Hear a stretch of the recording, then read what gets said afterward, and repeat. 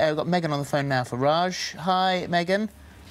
Hiya. Hiya. So, Megan says she was diagnosed with MS 2 years ago, and since having a baby last year, her left leg and wrists are completely numb. Will the sensation ever come back? Well, Megan, multiple sclerosis, as you're, I'm sure, aware, is when all the nerves from your brain and your spinal cord become quite inflamed. And as a result, depending on what nerves are really affected, you can get a lot of symptoms. Usually, patients complain of neuropathic kind of burning, stinging, painful, throbbing parts of their body, and the sensation being actually more painful. But what you have is actually when it's lost, so you're not actually feeling different parts of your arms and legs. Often that's because of the type of multiple sclerosis you have, and 80% of patients have what we call the relapsing remitting. So there'll be periods where your symptoms get worse.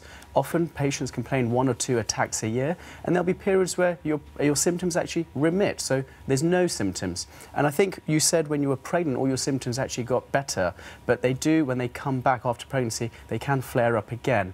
So my advice to you would be, if this is a new symptom, the new sensory loss is actually you've never had it before, go and see your GP just to do some basic blood tests to make sure there's not any nutritional deficiency, any salt deficiency, because that can be excluded quite easily. And if you still have the symptoms, go back to see your neurologist, especially if it's affecting your lifestyle and if it's affecting the way you're nursing your baby. All right, thank you very much.